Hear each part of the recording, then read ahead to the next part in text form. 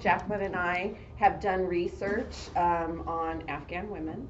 And so today we are going to talk a bit about that process, some of the work that has come out of that process, kind of a feminist framework for doing that work, and some of the challenges and some takeaways from that work. And while we will talk about some theory, we are all a lot of it's also kind of feminist methodology. So, all right. So the first project I'm going to talk about is an oral history project called the R.U.G Project. We are lucky enough to have Roshan Mashal here, who you're also seeing a photo of. And this work, the first project I'm going to talk about, could not have been done without Mashal. And so I want to extend gratitude to Mashal and the support we got through the Texas International Education Consortium and the Dean's Office. Dean Kavanaugh had a vision to bring this person into our college, and the work couldn't have happened, and I think it's very important work. And then Jaclyn will talk about the investigation into the role of collective trauma among Afghan women, and her work was done in Ohio. So I think we give you kind of a broad look at how this kind of work can be done. First, though, I want to say, in terms of framing this theoretically, coming from a feminist perspective, a feminist viewpoint that articulates how women's voices have been left out of a lot of our cultural, political, economic conversations. And oftentimes those conversations and the research done has traditionally been through a masculine voice. And so feminist theory really wants to open space for women to speak. And there's also a central methodology that it's the belief that its essential meaning of women's lives can only be grasped by listening to women themselves. And then, I want to talk about some hurdles to doing this research, because there have been many. Starting with a language barrier, right? Which, when you have a language barrier, that also means very costly research, because transcribing and transcriptions, it's already expensive or time consuming to transcribe an interview. But when you also have to translate it, and the cost, and finding, you would not believe how difficult it was to identify people who could actually do this translation. So that alone is very difficult. And can I also make a point? Yes, please, jump in anytime. That Afghanistan as a country, and Mashal, correct me if anything I say about Afghanistan that is incorrect as well, is really only a country because of colonial powers and colonial and Western influence. So it is a multi-ethnic country. There's multiple languages, multiple ethnicities. So I don't know if you guys had more than one language, but for my study, we had 3 different languages that we needed people to collect the data in multiple languages and multiple ethnicities, people to transcribe, people to translate in multiple languages. So in terms of cost of translating the documents, it wasn't just one language. We were doing it in 3. Yeah. Exactly. And we did it. At least 2 is official language in Afghanistan, Dari and Pashto. It's official, but we have more than 30 languages that people are talking, and it is multi-ethnic. So when you talk about that, we could even also talk about who gets left out, right? Yeah. Because of this issue. So, I can't emphasize enough the barriers that language causes in the prevention of doing important research. I'm sorry. No, please do. And in refugee work, with Afghans specifically, most Afghan refugees before the fall of Kabul in 2021, Afghans were not refugees. They were only able to come through a special immigrant visa, and that meant that they had someone in the family had previously worked for the United States government, and that most commonly was men working as interpreters for the U.S. government. So in terms of feminist theory, there's also this huge divide in who's getting services and whose voices are being included and left out, because within the Afghan refugee population, men spoke English more often, do speak English more often. So it's easier to do research with them. It's easier to ask them, what does your community want? And then the voices of women are not included in that, because even people who are trying their best to do good work, you have to cut corners sometimes. You can't include every voice, and sometimes when it's just easier to talk to men and decide what men want, and maybe ask the men, like, what do the women want? But you're not asking the women themselves what they want and they need. Right. And my research found that those two things are often vastly different. Right. And going back, I'm just going to go back exactly. to the only way to really grasp it is to listen to women. And then I'm going to jump down to cultural differences too. And the patriarchal structure in Afghanistan culture also makes it very difficult to talk to women. Yeah. So, did you want to say anything? No, just I said that exactly. That's the main challenge for Afghan women. Yes, because women aren't. Unfortunately, they brought this patriarchal culture to the U.S. and other Korean countries. Yeah. And that's so important for us to remember. Just because they're here doesn't mean they've let go of those patriarchal structures that they have lived in, and that the men in their families most often still expect out of them, right? So, so these are, and then the cost literally as researchers, right? You know, I'm a communication researcher, although my research is mass comm really, but my research is very much interdisciplinary or cross discipline. You know, I learned a long time ago when I was trying to get tenure that if I come from a journalism background, I prefer to talk to people for my research. That's really the kind of research I like. But I learned very early on that if I did content analysis and analyze media artifacts, it was cheaper and I could get it done a lot quicker. And when you're on the tenure clock, that all matters, right? So there's reasons we in academia have to take these shortcuts and cut corners. So financial cost, the cost of your time. And I would even say there's an emotional cost to this kind of work as well. There's many times we've shared tears, you know, in this work. And then community and individual trust, like being able to gain trust in that community, being able to gain trust with individuals. And again, we could not have done, the R.U.G project particularly, we could not have presented what we did without having someone that was trustworthy to do the work. Yeah. And then a feminist consciousness, literally wanting to make sure that we are not just taking from these women, getting something from them so that we could advance in our work, in our, you know, position in the university.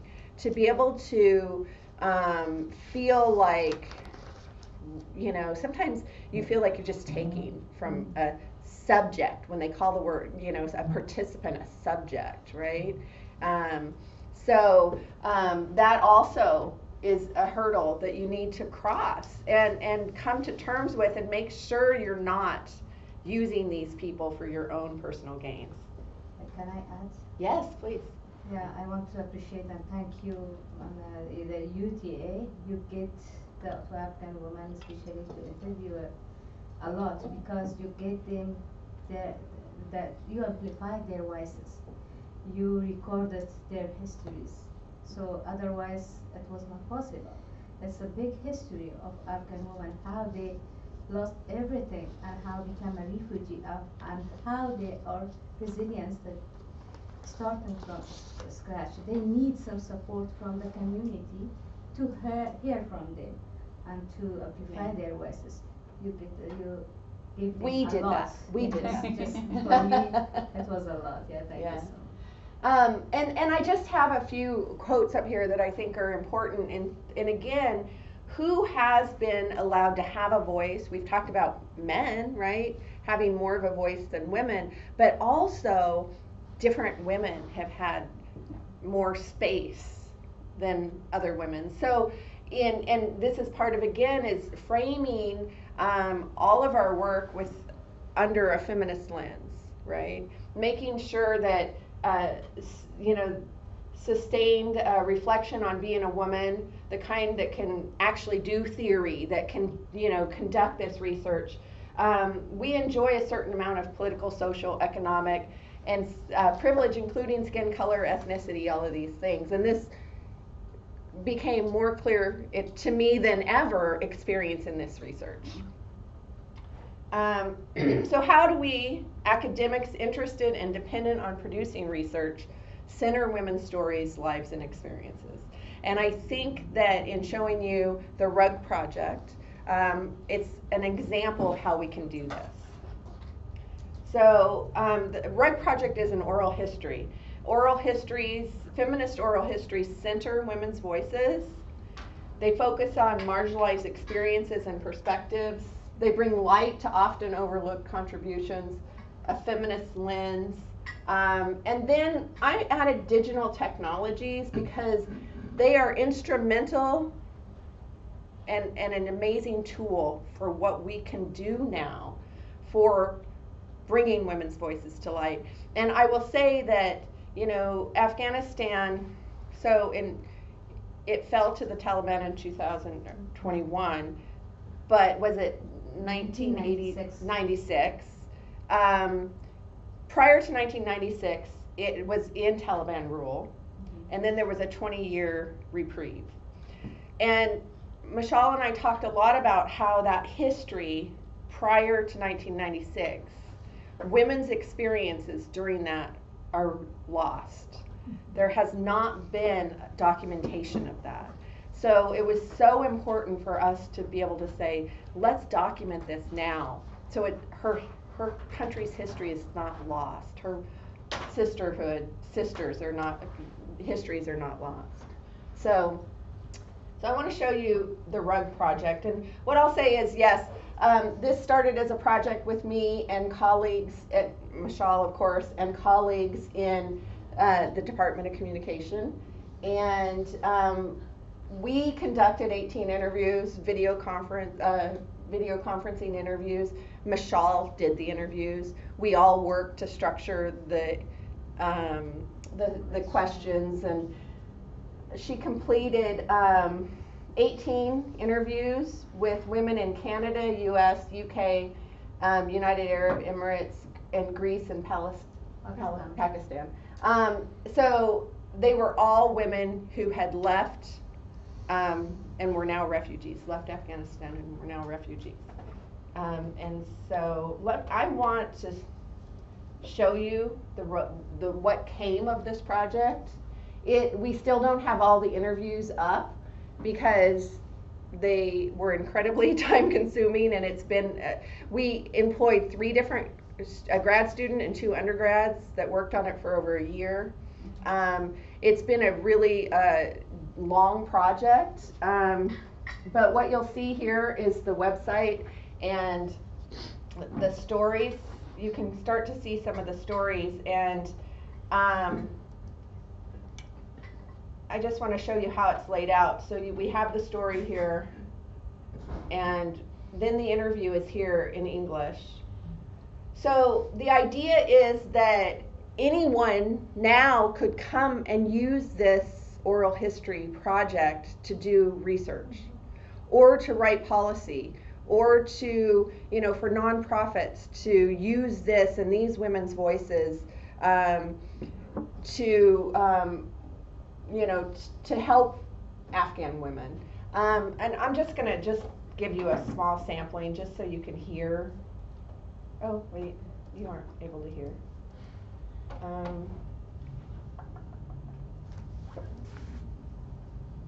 Let's see if this will work, and if it doesn't, then, oh, okay, now.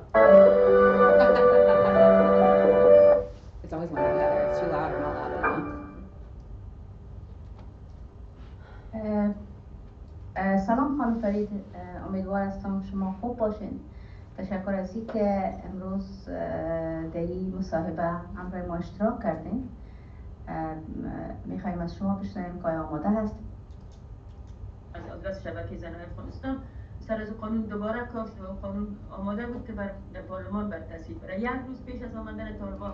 So obviously I'm not there's 18 interviews and they're over an hour long each. But what I wanted to show you was how we produced them. And this was again an undergrad spending many hours to timestamp and to make sure that the English language transcript matches when they're actually speaking whatever words they're speaking on the video. And also making sure that it's searchable this way as well. And so anyway, there's some amazing stories on here, and I really encourage you to spend some time on this site. The full interviews have English captions, as you saw. They're transcribed. There's interview profile documents, little biographies about each that are going up. We have short video clips that we've been pushing out on social media. Yeah, so it was a big project. And some of they talk about life before leaving. They talk about the day and the process of leaving. And they talk about their lives as refugees. And my guess is you won't be able to get through one of the interviews without tearing up at least once. The stories are really hard, and we made the decision to keep we don't edit these, because again, this is about women's voices, women's stories, and them being able to have a voice. And they thank Mashal for selecting them to be able to tell their stories, right? And I could not have gotten these stories even if I hired someone to transcribe them and to interpret. There's no way I could have gotten these stories, because Mashal is a refugee, and they shared that and were able to talk in a way that we never could. So most women who participated in the project told those in-depth stories, and without the compassion of Mashal, that couldn't have happened.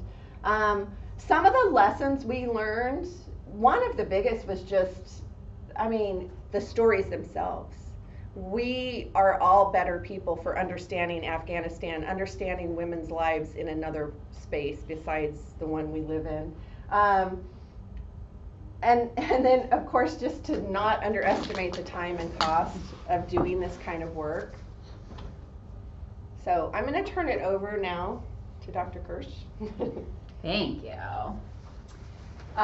So this is a project that I did as part of, it ended up being my dissertation research, but I think the most important aspect of the project is to know that it was community-based research. It was the ideas, and the whole project came to fruition because the Afghan community requested it, because they wanted this information.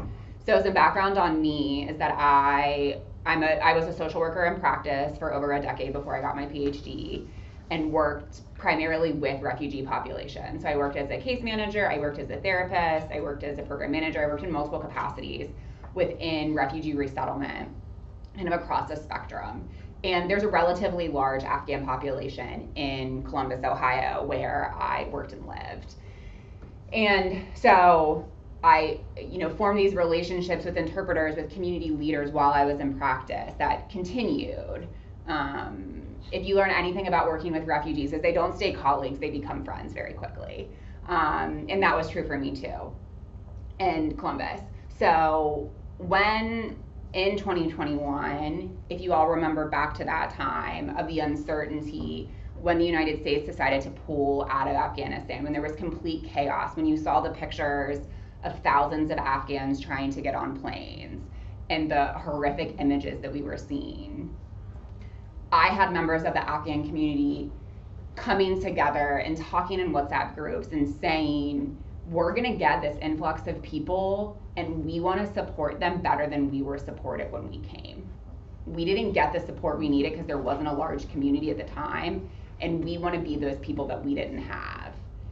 And part of what came out of those conversations is a lot of things came out of setting up food drives and places where people could buy furniture and maps and WhatsApp groups so they knew where they could buy halal food. Like all of those things came out of it on the ground. But what really, from the research perspective, was also these people saying, we don't know anything about our community. We don't know what the needs are.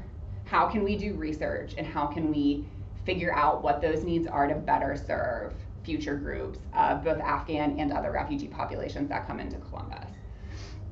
So this wasn't researchers going into the community and deciding these are the questions to ask. It really was this whole group of people from all different stakeholders, Afghans, caseworkers, researchers, coming together to answer these questions. And there's a woman named Shema Dada who is my Mashal in Columbus, who again, this research would never have happened without her. She was the true leader, the pioneer. She collected 99% of these surveys, even though we had 6 other Afghans helping. Like, she was so passionate about that and continues to be passionate about wanting to help her community.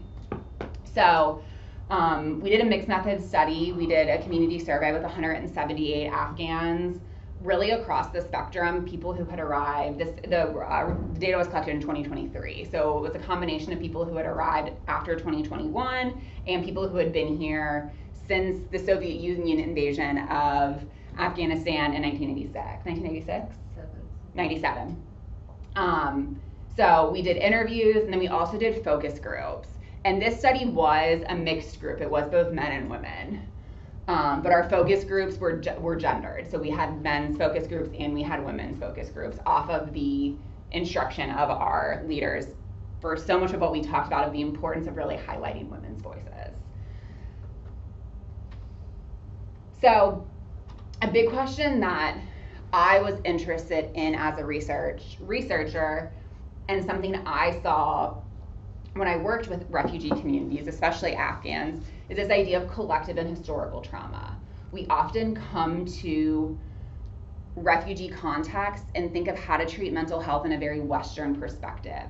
So really focusing on individuals. How do we get more people to go to therapy? How do we get more people to engage in CBT and these really individual cognitive behavioral therapy, not in a room of social workers, in a very individualized way, because that's how we see mental health from a Western perspective. And I have a lot of thoughts on why we shouldn't see it from a Western perspective like that either, but really focusing on this context, most refugee groups, including Afghans, come from these really collective cultures.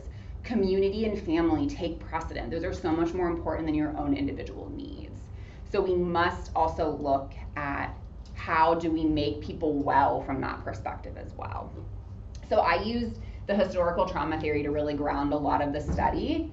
And that's a framework that was developed originally for Indigenous populations in North America and discusses and explains the transmission of trauma, how it spans across generations. People have endured collective and prolonged trauma.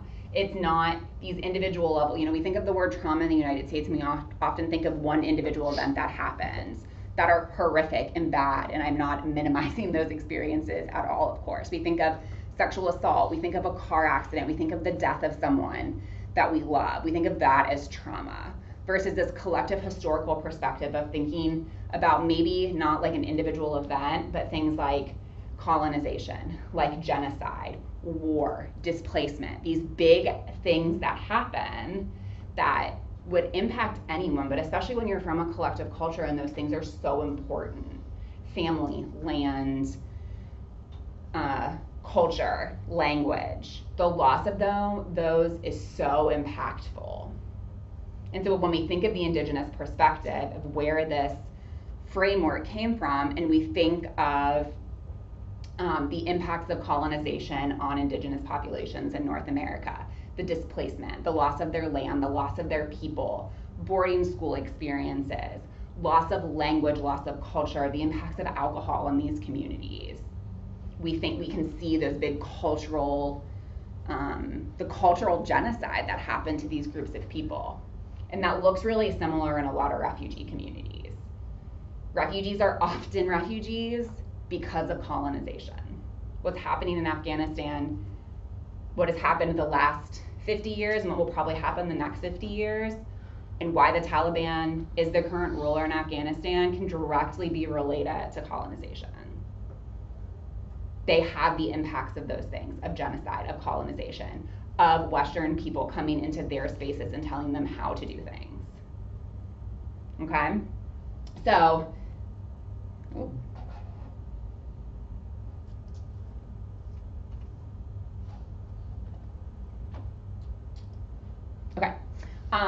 so it really focuses on these experiences of loss of language, culture, land, and those having significant impacts on mental health and well-being among these groups. Refugees have similar impacts, and within my dissertation work, found that the impacts of historical trauma on Afghans' mental health are worse for women than they are for men.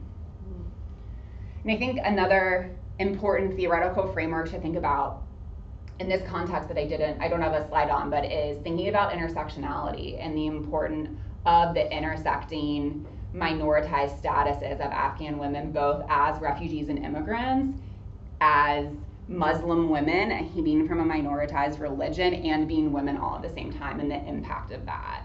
Being from a religion where wearing hijab is very normal, and that really can put a target on Muslim women's back because it shows their faith very out loud and in person, right? So thinking of those intersectionalities and the impact of that on Afghan women is really important. So I'm just going to focus on some of the qualitative findings that we had, especially in relation to women. So overarchingly, we found that there are large impacts of collective trauma, specifically on women, cultural loss, separation from family, and fear for the future, especially fear for the future of what women were specifically concerned about, the future of their children and what their children would experience, how their children would continue the culture, language, experiences of being Afghan while also trying to fit into the space of being an American. The impact of post-migration stress, that coming to the United States is really, really hard. We are not this land of opportunity with gold paved roads that people describe us as, right? There's not enough support. There's not enough opportunity to be self-sufficient in terms of jobs, housing, school support, etc. And that collective trauma needs collective solutions. The way to heal collective trauma is not to send everyone to individual therapy, but people, and especially women, talked about creating spaces, creating a community center, creating groups and spaces that were safe for Afghan women to come together and celebrate their culture and talk about their struggles and talk about how to maintain their culture among their children. Here are a couple quotes directly from this study. I think it's important to acknowledge this importance again of children. This woman said, "I'm here so that my son can be safe, but I am so sad that means he will never see Afghanistan as his home because it will always be my home." So this really like feeling like separated into two spaces. I don't think I have the quote here, but one woman talked extensively about, she described it, she had this beautiful analogy of feeling like she was always going to be cut in half. She was never going to be whole again because half of her will always live in Afghanistan. She would never be whole again because she acknowledged that the possibility of going back to Afghanistan in her lifetime was not there. And that would mean she would never feel like a whole person again. This one in the middle is probably the most heartbreaking to me. This woman said, "I have brought my graduation gown with me here, as into the United States, so that one day I may finally graduate. Education is so important to me. I get to get out of school and flee just one day before my graduation. My dreams were shattered by the Taliban regime. So this woman talked about how she truly had graduation for a degree that she'd been working on for 10 years the next day and was forced to flee. And when she had one single bag of things to bring with her, one of the things she brought with her was her graduation gown, because that was such a dream of hers to make sure she graduated. And this loss of feeling and knowing that the women left in Afghanistan would never be able to do that because of the Taliban rule. I haven't thought about this as my dissertation. I haven't thought about these things in a long time. As Dustin said, you get so emotionally connected to it. I can like feel my voice shaking because again, these women's experiences just really, really hit home. So some of the lessons learned within my research, very similar to what Dustin and Mashal experienced as well. Such an importance of including women as your stakeholders and data collectors, even when barriers exist, even when it's really hard to do that, even when it takes the extra step, making sure women's voices are included. Reminding yourself that the community is the experts, even when sometimes they want to change your scales and they want to change the data you're collecting, they're the experts and they get to lead that. Questions that the community wanted to ask that I think us as researchers were kind of like, I guess we'll put that in there. Those by far ended up being our best results and the most interesting things we found. Respecting your community partners and being really transparent. We had bumps along the road similar to what Dustin described. And I think that a big mistake in our research was oftentimes focusing on these logistical battles on our own and not wanting to involve the community in those. We had specifically some issues with a lot of the Afghan community in Columbus was not really formalized. There wasn't a formal nonprofit organization, which made paying them much more difficult than more traditional community-based research where you often pay through these nonprofit organizations. We were paying people directly and the university didn't like that. And that created burdens for us. And we oftentimes weren't really transparent, not out of trying to hide things from community members, but trying to more of like, I don't want to bother them with this. I'm going to fix it on my own. And then that often left them confused and frustrated to be like, hey, you told me I was going to get paid 2 weeks ago. I haven't. What's going on? And unfortunately, it did burn a couple bridges because we didn't handle things well. Rightfully so. We weren't transparent and we lost those connections because those people were upset as they should have been. So a huge lesson learned of consistent transparency and treating them as an equal member of your research team. Admit when you mess up and something goes wrong, because that is how research works and things go wrong. And the importance of dissemination. I think in community-based research, it's the last step, it's the final step, it's the hardest step. You've gotten the grant, you've gotten the IRB approved, you've collected all the data, you've analyzed all the data, you've gotten your fancy peer review publications, and then you're like, excellent, I'm done. You are not. The most important step is making sure you take the results of that research and you actually let the community know what happened. You go to the community with your findings and say, this is what we found, what are next steps? What do we want to do with this? What's the best way to give you this data and this research such in a digestible, understandable way so that you can actually do something with it? You said you have these questions. We answered the questions, but that's not helpful if we don't tell you what answers we found. So again, most important part to me, and again, sometimes the hardest step, because it's at the end, you're over it. You've looked at this data for years at this point. You want to put it aside and you want to be done, you want to move on to the next thing, and you can't. You really have to take a step back and make sure you're disseminating that information back into the community.